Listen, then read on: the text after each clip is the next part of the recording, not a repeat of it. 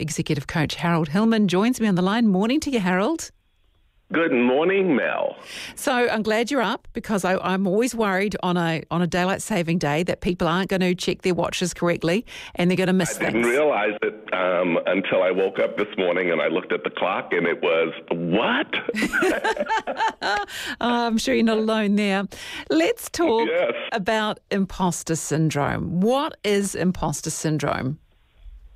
It is imposter syndrome is a pretty common phenomenon in people, especially those who put a lot of pressure on themselves to succeed. So it tends to correlate with people who have high drive, high achievement need, a tendency towards perfectionism, people who put a lot of pressure on themselves to be perfect. And so it happens when you're promoted into a bigger role or you're asked to step up and do something different. This role may be new. No one's ever been in it before, and there you are. And I call it an extreme sense of vulnerability, and that is that you're afraid that people are going to discover that you are not competent for the position when in fact you are. And it happens to most people, Mel. Roughly 75% of the population will experience imposter syndrome at some point in their life. It was a term that was first used back in 1978 by two American psychologists, Pauline Clance and Suzanne Imes. And they were focused at that point on women who were breaking through the glass ceiling at the time and landing at executive tables in roles that had traditionally been reserved for men. So the first focal point on imposter syndrome was around women who would then, once they landed at that table, began to, again, feel like if they failed, all women failed. But then over the last 3 decades or so, the research has expanded, and it's really reinforced the fact that men, women, all people, most people will experience imposter syndrome, particularly when they're on a learning curve and put more pressure on themselves to succeed. Have you ever experienced imposter syndrome?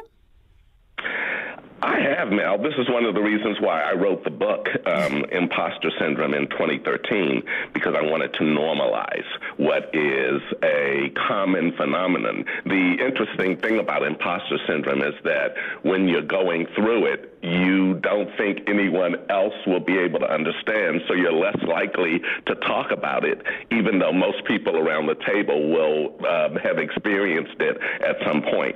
And so part of my reason for writing the book in 2013 was to normalize it.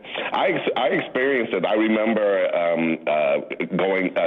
when I was accepted to graduate school at Harvard University in 1978, and there I was sitting with all of these kids, white students who had gone to private schools all their lives.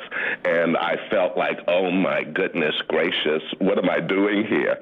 And I did very well at Harvard. I received all A's and 1 B. And but the thing about it was I didn't have a lot of fun. I studied a lot. I put a lot of pressure on myself to be this perfect person. In my first corporate role at Amoco Corporation, an oil company in the States, and it was my first corporate role, and I was leading a team of 20 people, and I had never had any corporate experience. The biggest team I had ever led before that was 3 people, and so there I was, and the pressure, particularly with people who were older than me on the team, more experienced than me in that respect. And then even I write in the book, I write about even coming to New Zealand to work with Fonterra in 2003, and I thought, oh my God, I don't know anything about dairy. This is going to be a disaster. Completely overlooking all of my qualifications to be in the role, and the fact that they hired me because I was different, not in spite of it. And so I can relate to it. And then at a very personal level, Mel, But it was just based on my assumption as a kid, a gay kid, that being gay was something bad and that people judged you harshly for being gay. So I did a very good job as an imposter for the better part of my adult life until my early 40s when I finally came out. I had lived most of my life impersonating a straight man, even as an officer in the U.S. Air Force when it was illegal to be gay. So I felt qualified to write a book about imposter syndrome because I felt like I had worn that mask a good deal of my life. I think so. Overqualified indeed. What about vulnerability? How does that factor into imposter syndrome? I define vulnerability as your relationship with imperfection. And that is that there is no such thing as a perfect person, but there are some people who really do put a lot of pressure on themselves to be perfect. And so vulnerability is this fear of imperfection. It's the fear of being exposed. And people who struggle with uncertainty. And so the reaction is twofold. If you have a negative relationship with imperfection, you're either going to be too hands-on, and that is just, where you start to micromanage and get real defensive and rigid, or you're going to be too hands-off, and that is pulling away from the scenario there.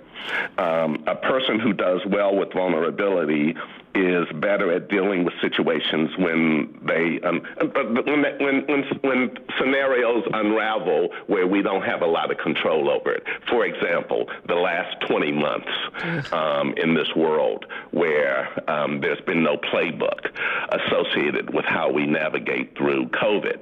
A person who needs to be perfect, a person who puts pressure on themselves to be, to have everything nailed down, will have struggled significantly during this period of time.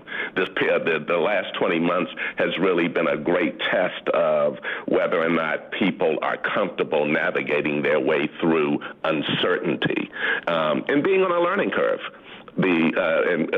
Again, people who experience imposter syndrome when they're on a learning curve aren't particularly compassionate with themselves.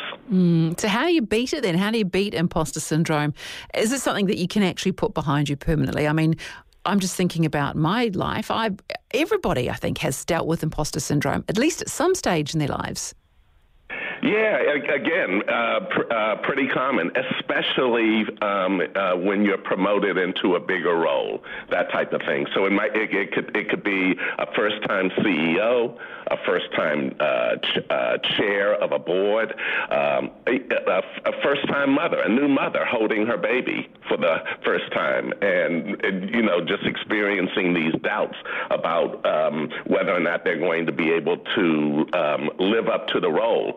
And so it really is, a big part of it is self-talk, what I call going inward, and self-awareness, and getting comfortable with imperfection. Mel, there are people out there who really do strive to be 100% perfect, and that is a losing proposition. And so people need to be a little bit kinder and compassionate to themselves in terms of going up that learning curve and realizing that they're going to make mistakes, they're not going to have all the answers, and those types of things are really important. So redefining imperfection as the norm as opposed to perfection. It's also helpful to realize that you cannot grow. You cannot grow without stretch. Whether in your personal life or in your professional life, you got to get on a learning curve. It's the basic principle behind building muscle. It's also how you build confidence and resilience. We've talked about this before. So you have to put a more positive frame on what it means to be vulnerable. And particularly if you're a team leader, you can't ask other people to stretch themselves if you're not willing to do the same. And so there is a comfort level there around it. I also talk about the gray, that gray is larger than black and white. And by that I mean that ambiguity and uncertainty are far bigger spaces than that very narrow sphere of black and white certainty. So just having people get comfortable with taking themselves and others into that gray area where there aren't easy answers, and you're required to sit a little longer in ambiguity. It is a really it's an important thing for leaders to get comfortable with ambiguity. And then I would just suggest that people also just get to know know your fingerprint. There are times when people minimize certain things about themselves that make them stand out. Start playing to your strengths.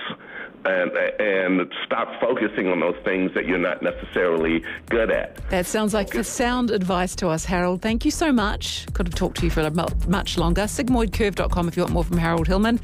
How to beat imposter syndrome. Have a wonderful Sunday, Harold. Talk to you next week.